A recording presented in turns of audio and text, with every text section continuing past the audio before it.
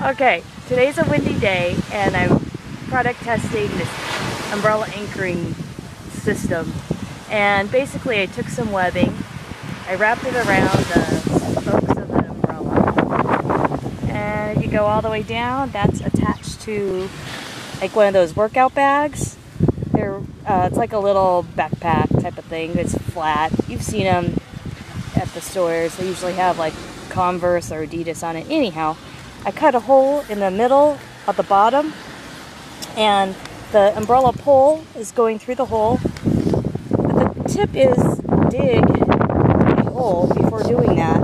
I dug as big as my forearm, and then my husband went and used these things to drill down deeper, and so it's in there pretty good. And then you fill up the bag with sand.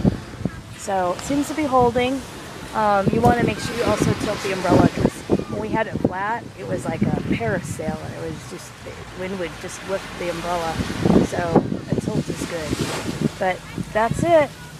Finally figured out how to... Okay, today's a windy day and I'm product testing this umbrella anchoring system.